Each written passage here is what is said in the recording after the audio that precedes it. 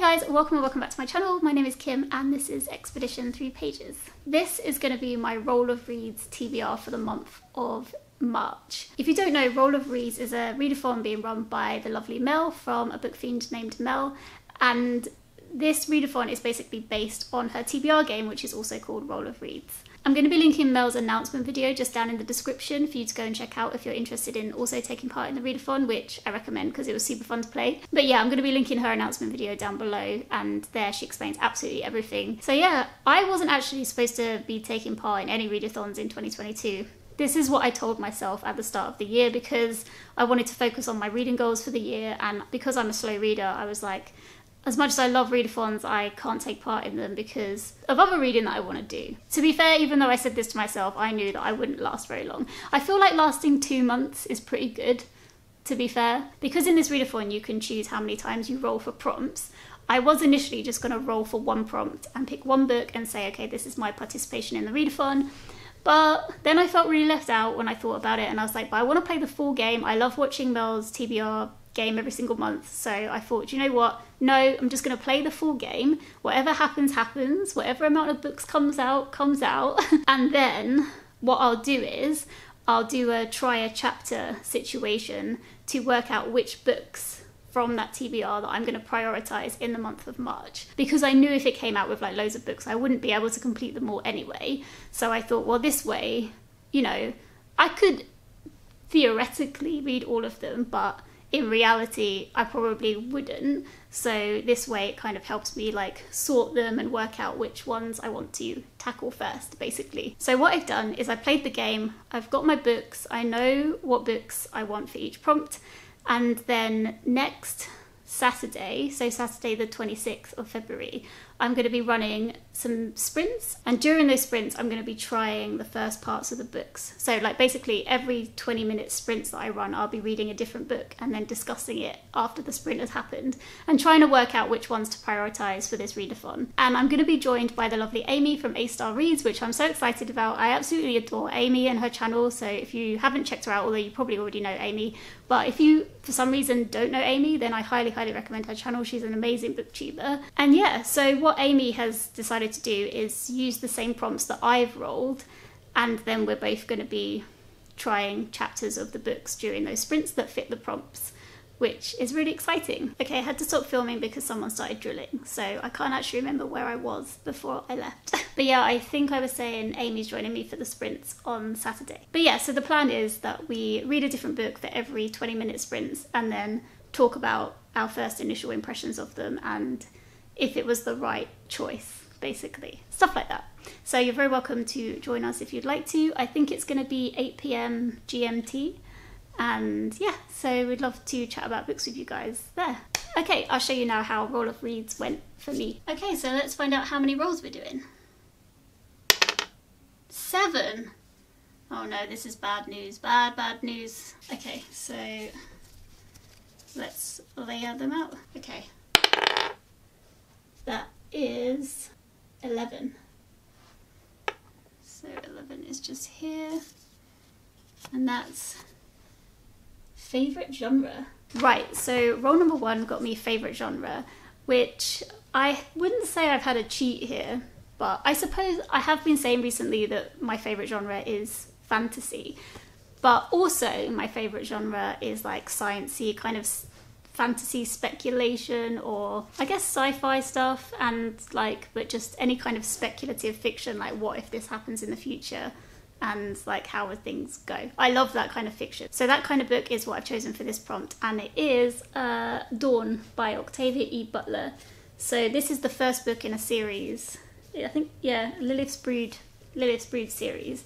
And yeah, look at this cover, I just think it's absolutely stunning. I bought this recently and I've been really dying to read it. To be honest, when it comes to TBRs now, I am very cautious about saying what I think a book is before I've read it, because so many times I've said what I think a book is and then it turns out that it's just not quite right. So I think I'm just going to read like the very first part of the blurb, if that's okay. It says, when Lilith Liopo wakes in a small white room with no doors or windows, she remembers a devastating war and a husband and child long lost to her. She finds herself living among the Oankali, a strange race who intervened in the fate of humanity hundreds of years before.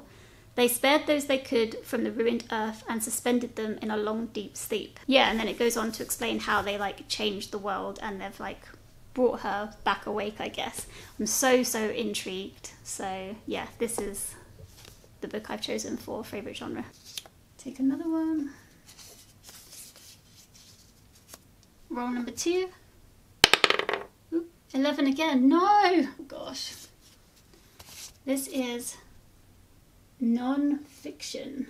Okay, so the second roll was also an 11, and basically in this game, if you roll the same number 3 times throughout the game, then you have to add an extra roll on top. So that's why I was freaking out a little bit there. But the prompt was non-fiction, and for this I've chosen The Selfish Gene by Richard Dawkins. I've had this book for absolutely ages, and I can't remember initially why I first bought this, apart from that I was intrigued about it. But now I'm apprehensive about this book. I don't know huge amounts about Richard Dawkins, but I know that he's very strong-minded in his views, and I worry that this book is going to be like too much for me to take, like if he's too forceful with his opinions.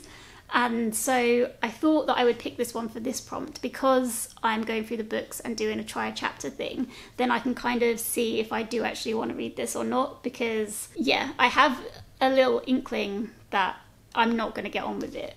And also because it's older as well, that makes me a bit worried about, like, you know, casual sexism and stuff. Yeah, so it's first published in 1976. Oh, and one of the chapters is called Battle of the Sexes. So yeah, I'm really cautious about this book. I'd be interested to know anybody's thoughts if any of you guys have read this. Replace number 11. Hopefully that's just one there. Okay, come on, not 11 again. Let's try and shake it around too much. Shake it, shake it, shake it. 13. And we've got, ooh, okay, this is cool. Takes place on an island. Okay, roll number 3 got me read a book that takes place on an island. And for this, I've decided to read Robinson Crusoe by Daniel Defoe, because I recently spoke about Daniel Defoe in one of my vlogs because he appeared in another book that I was reading, and I became really intrigued about him and his life and stuff. And in the comments, Amy actually said to me that Amy didn't get on with this book, so I'm intrigued to chat to her about it and kind of read the first part of it and yeah, just see what I think of just the beginning and then hear her thoughts on it as well. This, I believe, is about a guy who's on an island on his own. I don't actually really know, to be honest, so yeah, I guess I'll find that out too. Place the prompt. Roll number 4. 14. And we've got mental and physical health representation. Roll number 14 got me mental stroke physical health representation, and so the book I've chosen for this one is called Tiffany Sly Lives Here Now, and it's by Dana L. Lewis. This book follows a young girl called Tiffany who's just lost her mother to cancer and is sent to live with her father, and it's about what happens to her in that whole process. Place the other prompt. Roll number 5. Oh, you've got to be kidding me. No! This is another 11. Oh, God. Okay. Oh, okay. Booktuber's favourite book. Okay, so roll number 5 was another 11. So now I have to roll 8 times. And the prompt was to choose a booktuber's favourite book. So actually I do have a prompt that's similar on my TBR game that I play. And for that prompt, I actually have made a cup of loads of different booktubers that made favourites or worst books of 2021 videos. So I actually utilised that for this prompt, and the green ones in the pot, I'll put a picture up here so you can see it, but the green ones in my lovely Night Eyes mug, the green ones are for the favourites videos. So I randomly picked one of those out, and that turned out to be Milena Reads' channel. So I went on Milena's channel and then I found her favourites video for 2021, and I found book number 1 on that list, and I just decided whatever it was, that was the one I was going to pick for this prompt, and it turned out to be Half a Lifelong Romance by Eileen Chang, which I'd never heard of before. So this book was written actually in 1948, and it's set in Shanghai in the 1930s. From reading the blurb, the book seems to follow two different people who fall in love or are attracted to one another, but for various reasons either aren't allowed to be together or can't be together, and they end up going their separate ways, but then they both harbour this hope of coming back together. And that's kind of like the overall premise of it, I think. But yeah, I do really love the thought of reading a book about Shanghai in the 1930s, because I don't know anything about what it was like in the 1930s, so that's really intriguing. I will link Milena's video just down in the description if you wanted to go and check out the rest of the books. And let's replace the prompt and roll again. This is roll number 6, but now we have to roll 8 times. 7, oh thank God, okay. Oh no, but 11's reset now, I guess. Ooh.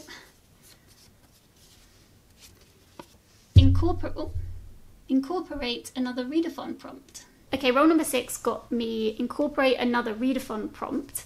So this was hard for me because I'm not supposed to be doing any readathons, so I have been trying to let it wash over me when I see readathon announcements and like, no, don't get caught up, don't get caught up. But yeah, just coincidentally, Caitlin from the Lit Review just released an announcement video for Readathon, in which she's one of the co-hosts. And I will link Caitlin's video down in the description for you to check out, and then there she will link to the other co-hosts, because I believe there's quite a few co-hosts for that readathon. And it sounds so fun. It's basically like a battle against the Titans. So I think everybody chooses a god that they want to play for, and then there's like teams within the game as well, where you're like head to head with another team depending on which god you're under and stuff. And yeah, it sounds so fun.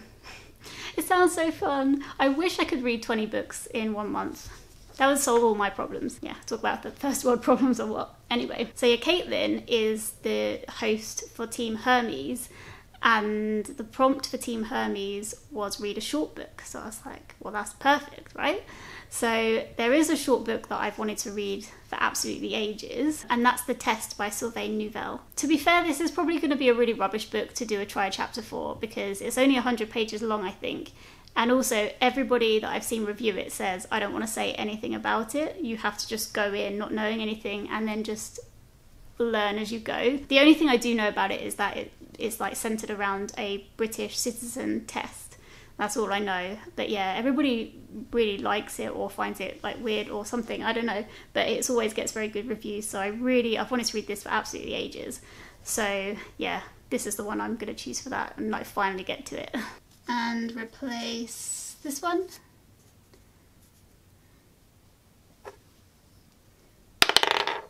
Four. I'm forgetting what we've had now, but we haven't had 4 before.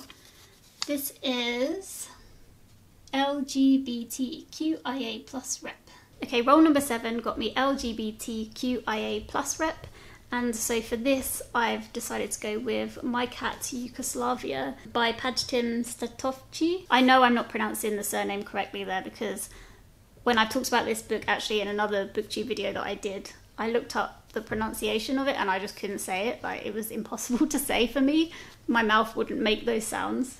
So yeah, my apologies, but definitely pronouncing the surname wrong. So this book, I'm not 100% sure what it's going to be like. I feel like this book, I went into a bookshop and then I just thought it looked interesting, so I picked it up. So I'll just read a bit of the blurb, but it says, in 1980s Yugoslavia, a young girl named Amin is married off to a man she hardly knows.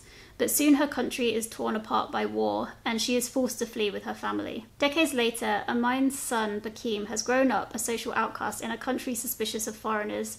Aside from casual hookups, his only companion is a pet boa constrictor, until one night in a gay bar, Bakim meets a talking cat. It is this witty, charming, manipulative creature that starts him on a journey back to Kosovo to confront his demons and make sense of the remarkable cruel history of his family. And soon he learns that love can be found in the most unexpected of places. So yeah, this book sounds great actually. And yeah, it feels really nice too. It feels like soft and smooth. Is that weird? Maybe. 1, 2, 3, 4, 5, 6, 7. Oh, okay, so this could be our last roll. As long as we don't get a 1, I think everything else is safe. I don't think we've rolled twice anything else, so unless we roll a 1, this is our last roll. 5. Perfect. And this is, oh, this one is favourite author's first book. Nice. Okay, and my last prompt was read your favourite author's first book, which I freaking loved this prompt. I thought it was great. Mel does come up with really good prompts. She really does. My favourite author is Robin Hobb. I love Robin Hobb. I love her books, but I've only ever read her books where she's under the pen name Robin Hobb. So her first book as Robin Hobb was Assassin's Apprentice, which I've read because that's part of the Realm of the Elderling series, which I adore. But she also has another pen name. So her other name is Megan Lindholm, I think you pronounce it. So the first book that she wrote as Megan Lindholm was written in 1983 and it's called Harpy's Flight. I literally don't know anything about this. I don't know what to expect because I do know that she's written under 2 pen names because she's written in 2 different styles, I think. Or they're 2 different like subject-y matters. The book cover that I found looks similar in style to like Robin Hobb books. So that's throwing me a bit, to be honest. Yeah, I don't really want to read what this is about because I kind of just want to start it and then see. I'm excited. It would be good to read one by Megan Lindholm and see what I think. I hope I like them. Imagine if I don't. That would be sad. Okay, so those are the 8 books that I've chosen for my Roll of Reads TBR. And yeah, I actually contacted Amy about this, and I think what we've decided to do, because 8 is a lot of books to try and get through in sprints when you're going to do like 20-minute reading sprints, would be all day reading. So I think what we're going to do is read 4 books kind of before the sprints, and then at the start of the sprints have a chat about the 4 books we've already kind of tried a chapter for and have a chat about what we thought about them, and then have 4 15-20-minute sprints for the rest of the books. Yeah, that's the plan. And I'm really excited because I think it's going to be so much fun to do that. 8 is like way too many for me to even finish if this was the only thing I was reading for the month of March, but obviously I've got my TBR game that I'm going to be playing as well, which I haven't played yet. So I will try and make as many of these books as possible fit in my TBR game for March and see how I go. But yeah, it's unrealistic to think that I'm going to read 8. It's just not going to happen. If I read, to be honest, like 1 or 2 or 3 books from this TBR, then I'd be happy with that, I think. Maybe magic will happen and I'll do it, who knows, but I'm not going to put any pressure on myself to try and get it done. I am also looking for a job at the moment, so I don't really have time to get too caught up in like trying to do loads of reading because I need to be getting myself a job. So yeah, that has to take priority for sure. Thanks to Mel for creating this readathon. It's so exciting. It was so fun to play Roll of Reads. I will literally watch Mel play this every single month, and yeah, it was really fun to play. I really enjoyed it. So yeah, thanks to Mel, and thanks to Amy, who's going to be joining me on Saturday. I'd love to know if any of you guys are also joining in Roll of Reads and what prompts you got and what books you're reading. Because yeah, oh, if you don't know as well, Mel's also doing a giveaway along with this, so that's pretty exciting. So yeah, anyway, it's great, it's fun, and I'm glad that I'm joining in with it, even though my New Year's resolution was to not do that. Cool. So anyway, thank you so much for watching, guys, and I will see you in the next one. Take care.